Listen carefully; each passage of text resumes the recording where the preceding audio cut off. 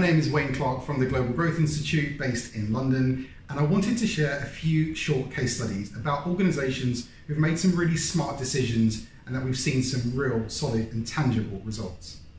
The first case study is a business called Bidfood. Bidfood are one of the biggest food distribution companies in the world, and in the UK they have over 5,000 staff operating out of 24 depots.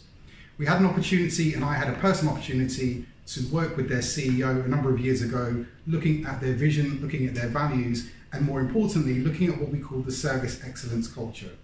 If you've seen anything to do with them in the press, then you'll see that they've been renowned for winning a whole string of awards, everything from employee engagement through to customer satisfaction survey successes, through their approach to looking at service excellence. It was really an innovative approach and very bold in terms of how they did that. And essentially what they did is they modelled best practice. One of our biggest concerns in most organisations are that there are so many things that we learn that we don't learn from. Bidfood are exceptional because they learn from what they learn. They modelled best practice. They created a process and an approach which all of the organisation worked towards, where they essentially learned from the best parts of their organisation and they really implemented that.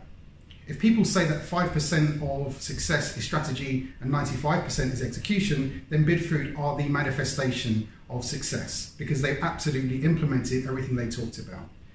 Deep story here about how an organisation's innovated and not just improved employee engagement, but also made a huge leap in terms of customer satisfaction and of course profit.